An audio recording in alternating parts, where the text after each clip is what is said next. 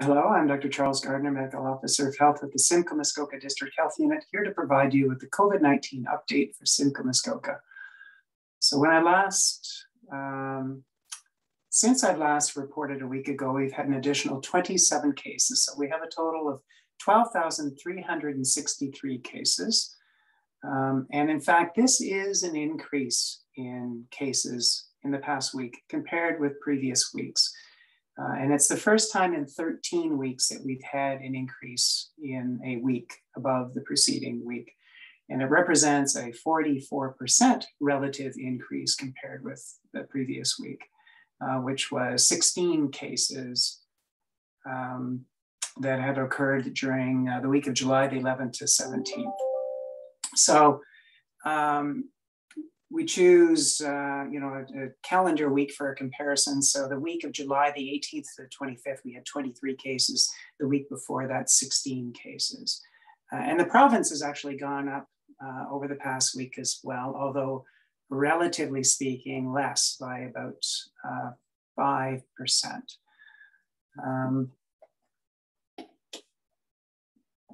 At this point in time, we have 31 active cases, up from 25 a week ago.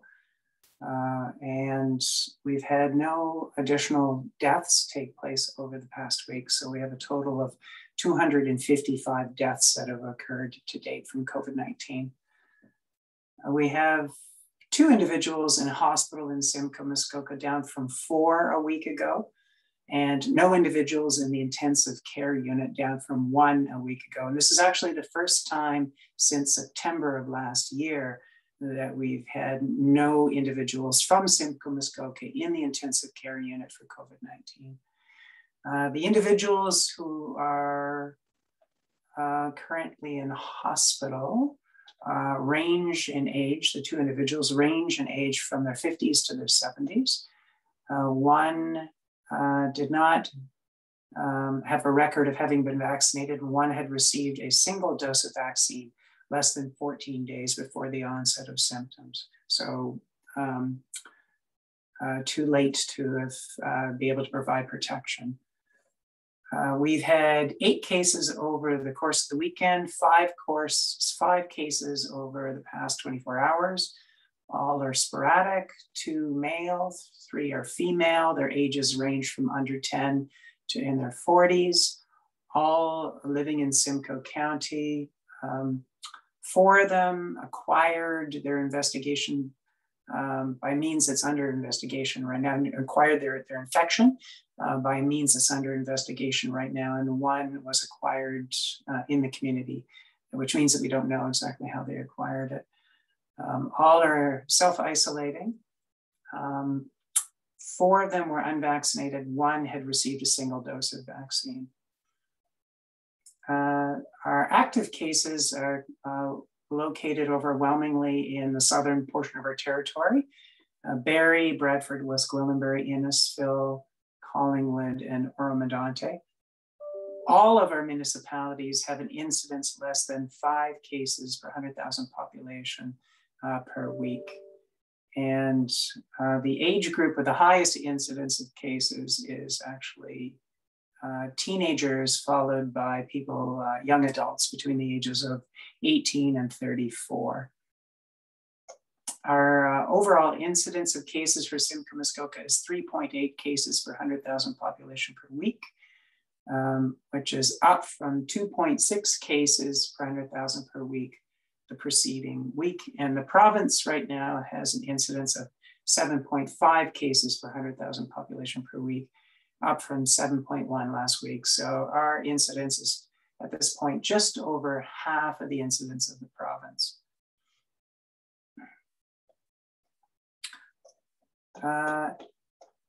The Delta variant continues to be dominant in Simcoe Muskoka, as it is in the province. So 88% of our cases in the past week were found to be Delta variant cases. And we do have a new graph on our Health Stats website under the variants folder, which specifically identifies the trajectory of the dominant variant, the Delta variant, relative to the other variants. At this point in time, we have no outbreaks from COVID-19. We continue to make progress with regards to immunization. So to date, we have immunized over 748,000 doses, administered over 748,000 doses of vaccine. And this is up over 44,000 doses over the past week.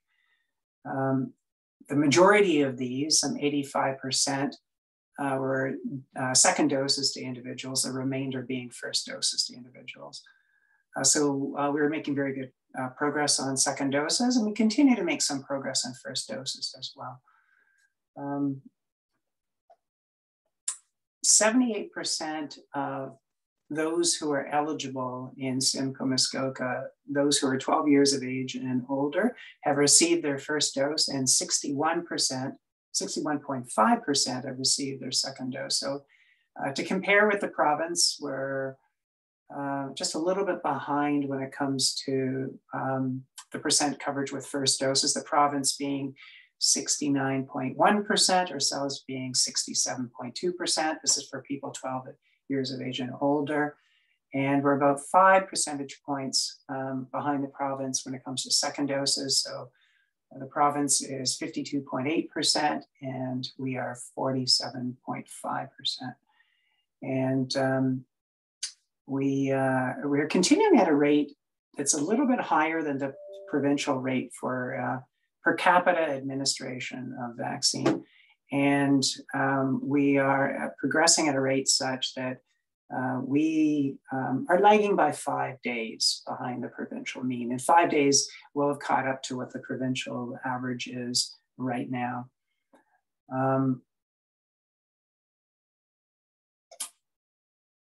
If we look at youth, those 12 to 17 years of age, which is age group that is trailing behind in immunization, partly because they were the last group to be eligible to receive vaccine.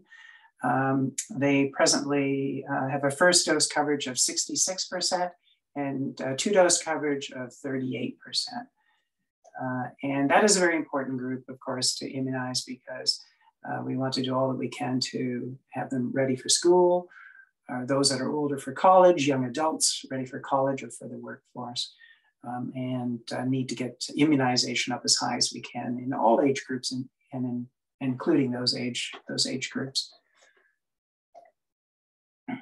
If we look at our dashboard for Simcoe Muskoka, we remain in yellow status, unchanged from last week. Viral spread and containment has moved into yellow from green status because we've had an increase in transmission. And also, our reproduction number has gone up to 1.3 from 1.2 last week. So anything above 1 means that there's growth in the pandemic happening here. So we definitely want to move it back below 1. Laboratory testing remains in green status with a very good turnaround time for tests and a percent positivity that remains at 0.3%, unchanged from last week and very low. Health system capacity remains in yellow status because of high acute bed utilization, not for COVID, but for other reasons. And the public health system capacity remains in yellow, unchanged from a week ago because our response time for contacts of cases is a little lower than we would like it. We'd like it above 90%. It's actually at 76.8%, down a bit from last week at 81.8%.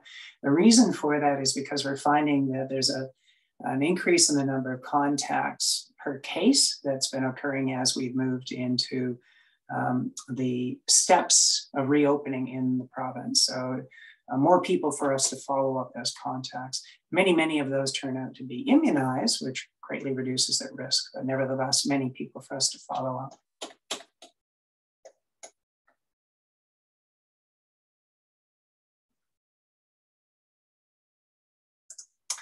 And moving to my media notes, we are going to be commencing a gradual ramping down of our mass immunization clinics through the course of August, such that we will have finished those clinics by the end of August.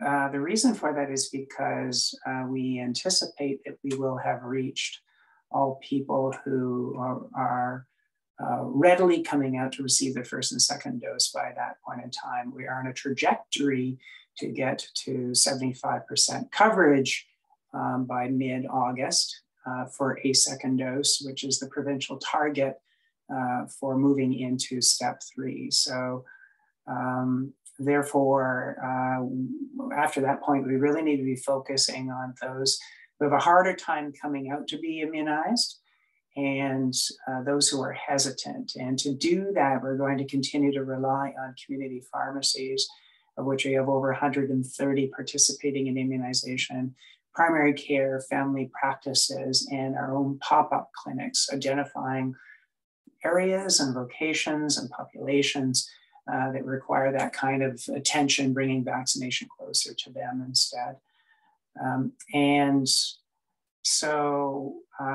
As we move towards the end of the month and discontinue our mass immunization clinics, we will be also discontinuing employment for quite a substantial number of people who came on to work for us to help us with our immunization clinics. And at this time, I really want to take a moment to thank those people for coming and helping us out as we've needed them in our response for immunization. We've also had a number come on to help us with case and contact management and with outbreak response and other needs as well in the agency. I just want to extend our gratitude to those people.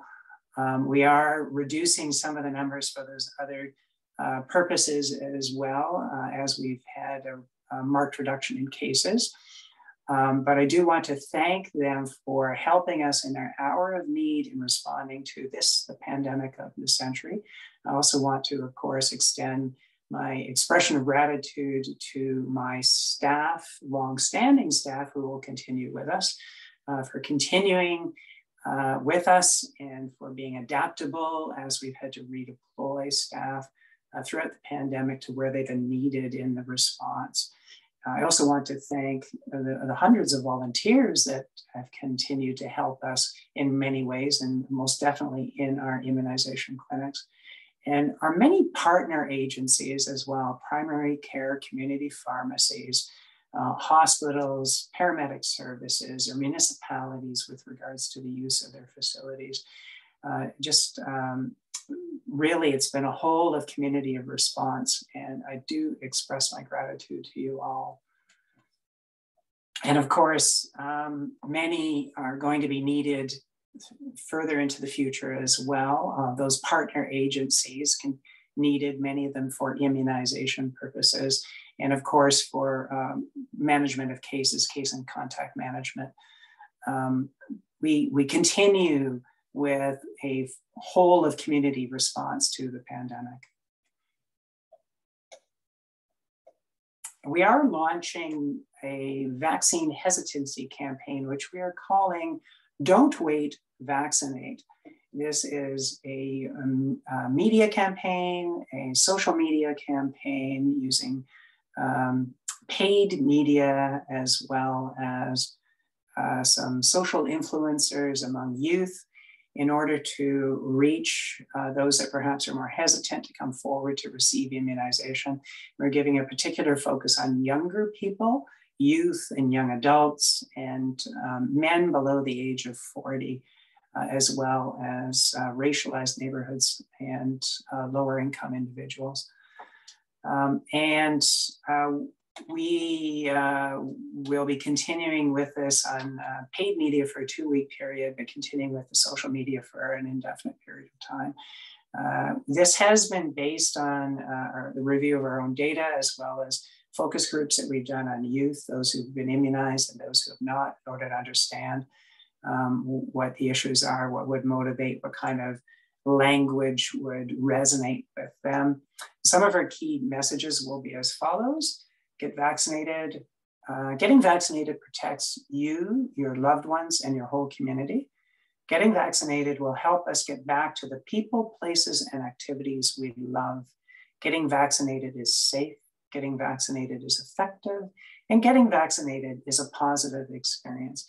And we have routinely throughout the entirety of our vaccination campaign had very positive feedback on how the clinics have run, and the professionalism and how quickly and efficient things happen and how safe they are. So we indeed need to be effective in reaching people, to get everybody to come forward, as many people as possible, to get our vaccination coverage up as high as possible, so that we can come as close as possible to herd immunity, to protecting as many people and protecting the people around those people, to avoid transmission, and being ready for our schools to open, colleges and universities to open. This is actually the week in which those who are going to be going back to primary and secondary school, if they get their vaccine this week, they would be protected going back to school. They wait later. Of course, there'll be some protection, but they'll be a bit delayed in having full protection just because of the interval between the first and the second dose, and that we're looking for a 2-week interval after the second dose before you have full protection. But we will continue working forward in time, making opportunities available for people to get immunized. Another area of messaging is with regards to summer events and upcoming long weekends. So now that we're in step 3, there are much larger venues that are open to people. People can have outdoor gatherings of up to 100 people, 25 people indoors. And there can be events that are larger in size. We've had applications as a health unit for many community events that will take place through the remainder of the summer. And I think it's important for people to remember that we continue to have public health measures in place to help keep us safe. We have noted a bit of a rise in cases right now. We don't want that to continue. We want that to come back down again and stay down again. And so it's important that everybody abide by the really key control measures that they can do for themselves. So for the venues, it's a matter of limiting entry to the restricted numbers that are inherent to the regulation, such that people will be able to physically distance. But for individuals, you need to be physically distancing from people outside of your household. Outside is safer than inside for meeting people, much safer. You should continue to use a mask in indoor public spaces as required by regulation, or even outdoors if you're unable to maintain the physical distancing. People who develop symptoms need to isolate and seek medical attention and assessment. And hand hygiene is always an important public health measure as well. So I have more information about this whole topic of summer events on our website. So for more information, please have a look at our website. So we have the following media questions. If someone has been infected with COVID-19, would they have adequate immunity from the virus, or would they need to get the COVID-19 vaccine as well? So we do advise that everybody who is eligible, 12 years of age and above, who doesn't have a true medical contraindication to COVID-19, and they're actually a very small proportion of the population that would fall into that category, they receive full immunization, 2 doses, including those who've been infected in the past with COVID-19.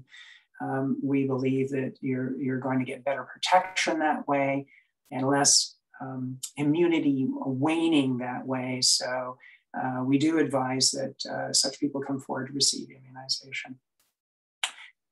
Is Simcoe-Muskoka still behind the provincial vaccination rates? And if so, what are the reasons for this and what is being done to address this issue? So as I'd indicated earlier, we are behind the provincial rate, just under 2% for first dose coverage and just in the range of 5% behind the province for second dose coverage. And this equates to about a 5-day delay before catching up with where the province is right now. And we are actually administering vaccination at a higher rate on a per capita basis than the provinces right now. The reason why we are delayed is because we've had a low incidence of COVID-19 on the whole for our district throughout the pandemic. Most of the time, about half of the provincial rate and about a quarter of the rate in the Greater Toronto area. We've had only one hotspot, whereas throughout the Greater Toronto area and in Ottawa, they've been designated as having many hotspots and have for most of the campaign received more immunization from the province, more vaccine from the province to help protect those very vulnerable populations and help respond to the high transmission rate in those areas.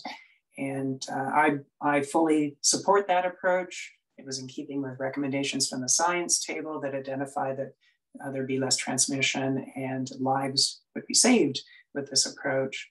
So I think and continue to believe that this is the right thing for the province to have done. But it has resulted in us receiving less vaccine than the average health unit on a per capita basis throughout the campaign. So we do what we can to catch up with a higher delivery rate right now.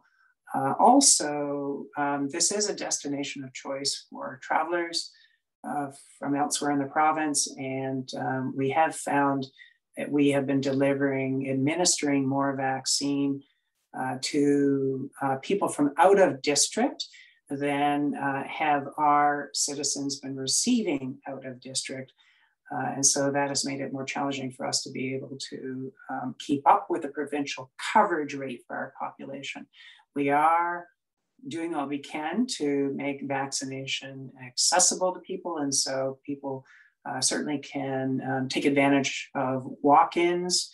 And we do make walk-ins available at all of our clinics for first doses and at a number of our clinics for second doses. And you can look at our website to see the details about the availability of drop-ins for second doses. There is a preferential advantage for local people for drop-ins to be able to receive vaccine, we've found. So that does help us.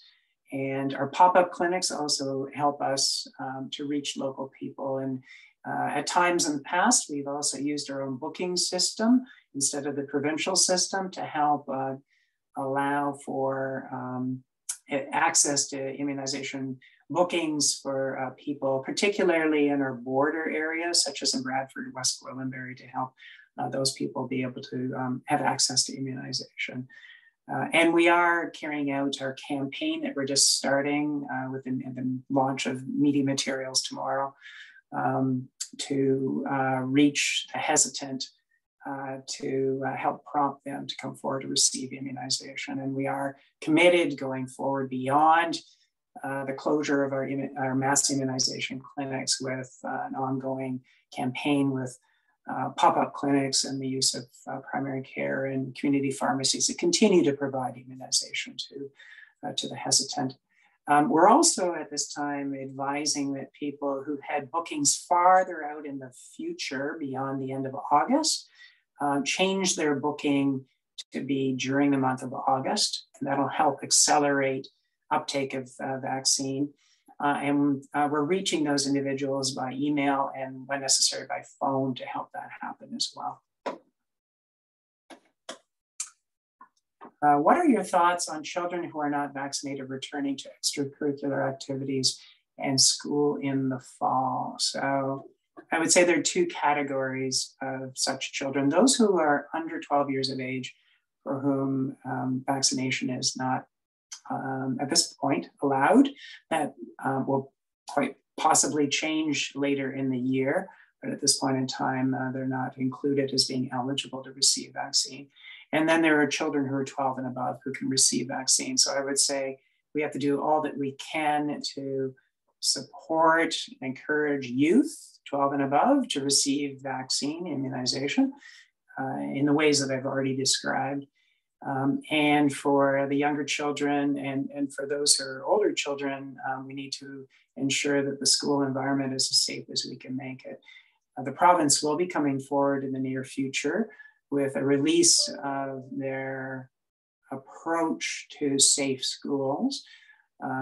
And the science table for the province has released their recommendations about safe schools, where they've taken a tiered approach in which more safety precautions akin to the kind of precautions that were in place over the last year would be required if you have high degrees of transmission. If there are low degrees of transmission, that they would be recommending less in the way of restrictions, and therefore enabling more in the way of the extracurricular activities.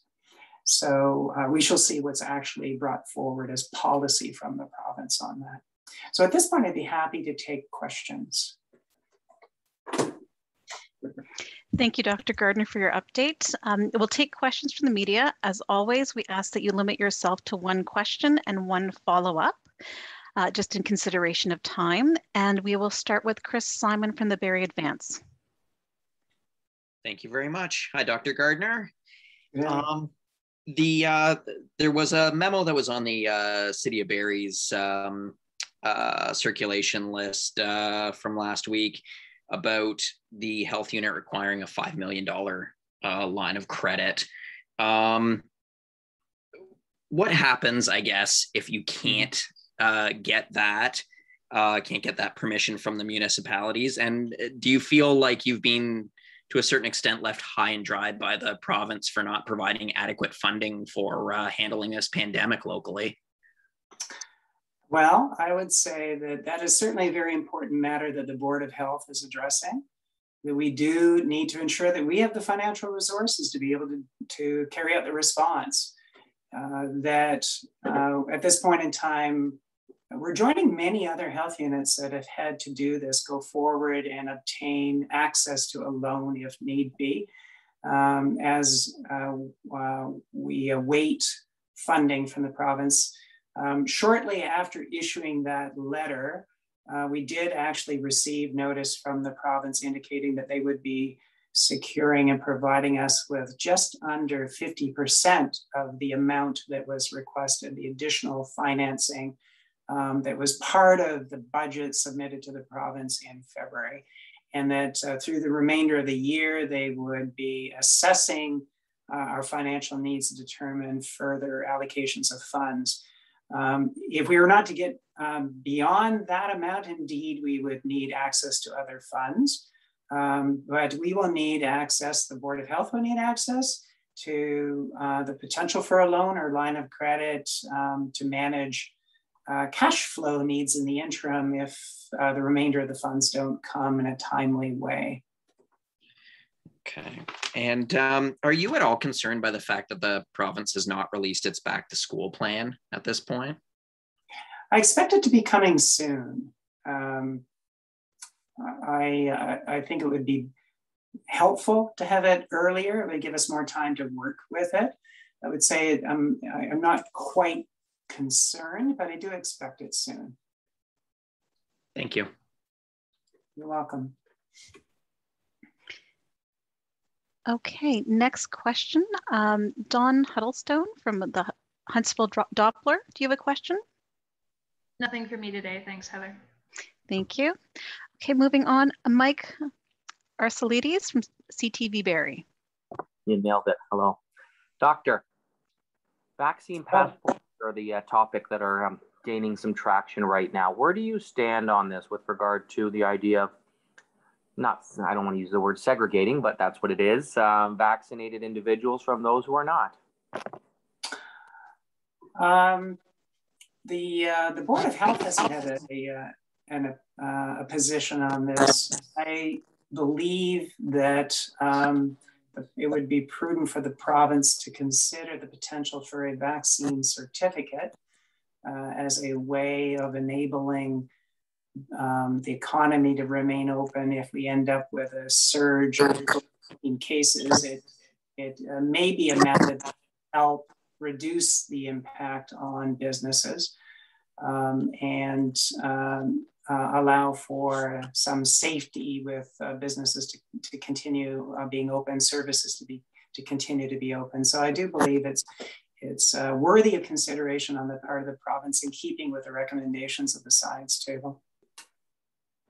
Not necessarily a follow-up response. However, where do you stand with regard to the hesitancy that results, having visited many sites, with the mixing of doses? Is that contributing to the lower numbers we're seeing here? Because folks saying, I want my double Pfizer or I'm out of here. Yeah. What do you say to those folks, and what do you say to the stats being indicative of that reality? We have encountered some instances of individuals that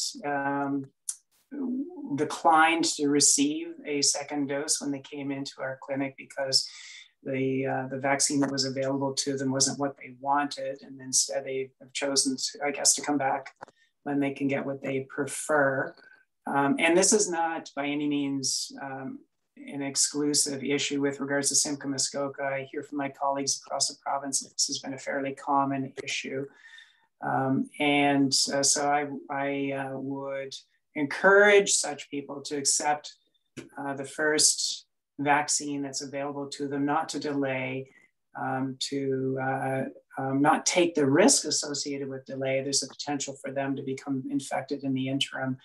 And it's important that they actually receive the vaccine that's presented to them. We do what we can to match their second dose with their first dose. The degree to which this can be a challenge depends on the supply that we have at the time. At this point in time, we have a plentiful supply of Pfizer vaccine. That's been the dominant vaccine all the way through, and there's been a great increase in the amount of that in the latter part of July and going into August. Anyway, I do believe that it has been an issue to some degree, but not just for us. It's been an issue across the province. Thank you. You're welcome. Thank you. Next up, we have Brett Glover from Barrie 360. Thank you very much, Heather, and good afternoon, Dr. Gardner. I'm curious about your guidance regarding workplaces in Simcoe Muskoka. I believe your last provided a letter of instructions to businesses and organizations March 11th. And I'm wondering if you'll be providing updated guidance or ending the requirements laid out in that letter altogether. We've recently reviewed it. We still feel that it's a very good set of guidance. And it's not in any way in conflict with the contents of what's within regulation for step 3 of the roadmap. I think what would be really important for us is to see what happens when the province moves beyond step 3, what comes from the province with regards to moving away from regulation, the degree to which what we would have in that letter would supersede or go beyond what the province would require, and to determine whether or not we would want to change it in any way. It's really important that we would look at the situation and say, well, what do we feel we need happening here at this point in time? So at the moment, we believe that it is a good product as written, but we'll need to wait and see what happens as we do leave step 3. Well, and speaking of step 3, this rise in cases across the region and the province comes as we approach the 2-week mark of being in the province's step 3. Was this increase to be expected? It's a very good question. It's not good news. And so we look at it with some concern. And I think it's a matter of reiterating the importance of people following the remaining public health measures. If I think back to a year ago, as we were moving through steps at that time to reopen the economy, with each step, there was a transient rise in cases that occurred about 2 weeks after the change, which then came back down again. So we'll see if that happens this time or if it is the beginning of a rise. But I would say with it being less than 2 weeks, we may very well be seeing the effect of the openings that took place in step 2 as much as what's happening in step 3. Thank you very much. You're welcome.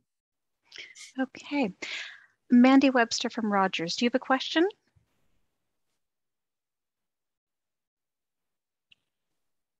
Okay. Mark Claremont, Muskoka Today, do you have a question? Yes, thank you very much. Doctor, I see that in Britain, they're talking about handing out a third vaccine for people who who may have gotten the AZ and are thinking of travel. Have you had any guidance from that from the province or federally?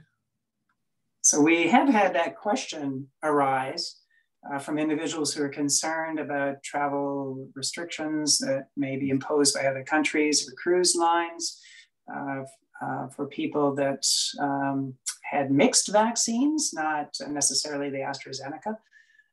And I also note that in Quebec, they're moving in the direction of providing an additional third dose to people for that kind of purpose. But that's not recommended by the National Advisory Committee on Immunizations. And nor is it recommended by the Ministry of Health for the province. So we aren't contemplating that at this time. Thank you very much.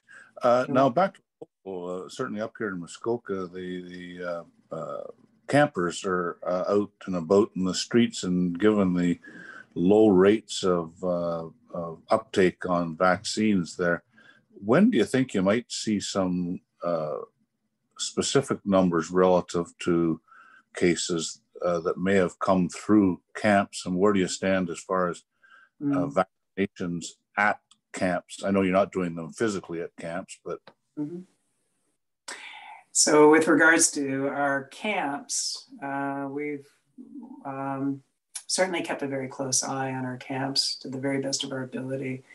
We provided them with the province's draft requirements in mid-June, and then followed up with the final guidelines from the province about overnight camps and how they're operated at the end of June, and have made site visits working through them to ensure that the camps are safe, as is our usual practice. It's been a compressed timeline for us because for one, we've been extremely stretched responding to the pandemic, responding to the third wave of the pandemic leading into when camps are opening up. And also there was some delay in the province completing their guidelines for the operation of camps. So even now we're working with camps to ensure they're protected. They have, I think, quite stringent requirements for safety, for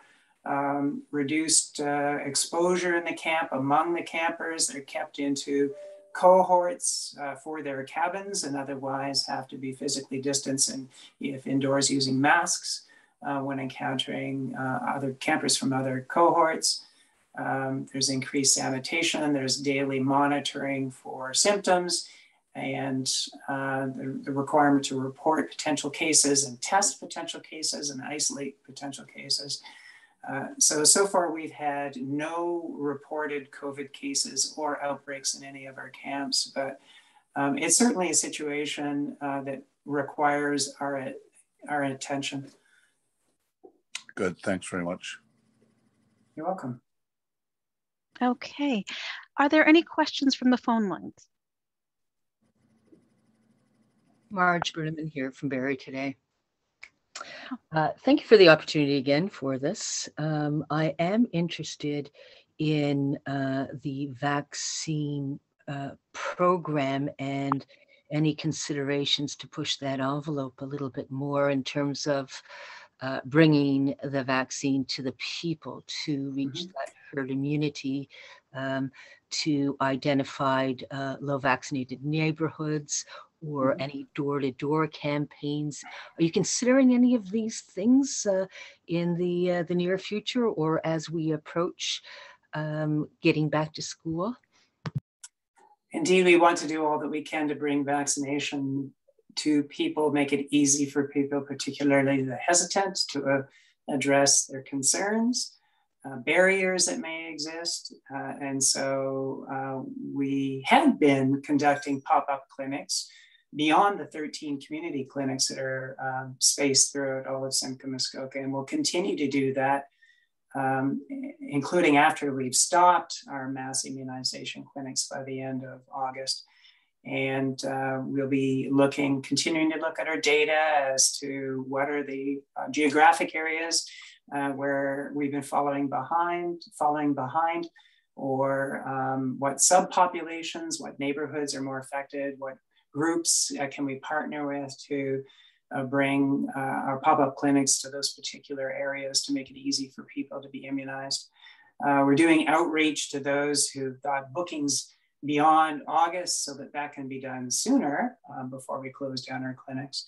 And we'll carry out and continue to carry out our media campaign. Thank you. Those are my questions. You're welcome. Okay, thank you. Is there anyone who's not yet had an opportunity to ask a question?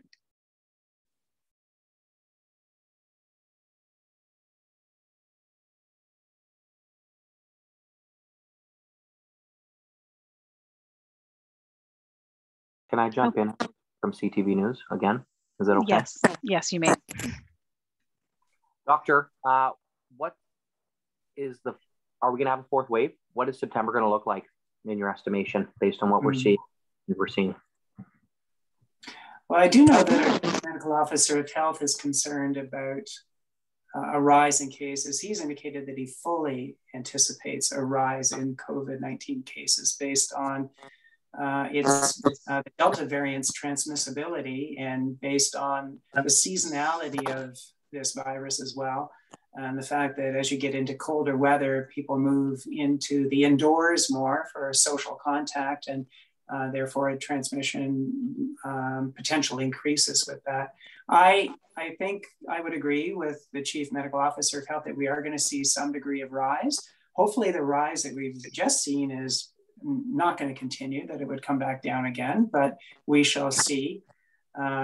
But I do expect some degree of a rise. I think the question would be how much. I fully anticipate that those who are immunized are going to be much better protected, much less likely to become cases. But at this point in time, we still have a substantial proportion of our population that is unvaccinated. And we of course have children under 12 who cannot get vaccinated. So that's enough people who could become cases and transmit for us to have at least some degree of a surge.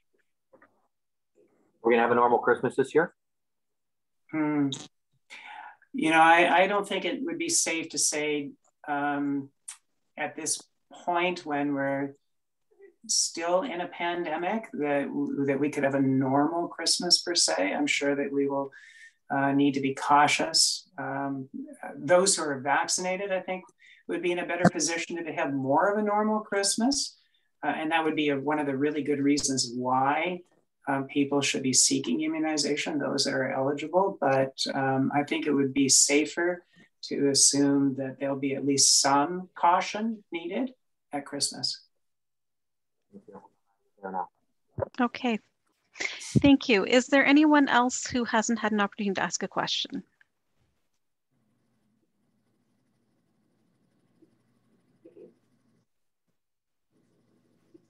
Okay, well, that concludes today's media briefing. Our next media briefing will be on Tuesday, August 17th at 2 p.m. Thank you, everyone. Bye, everybody. Thank you.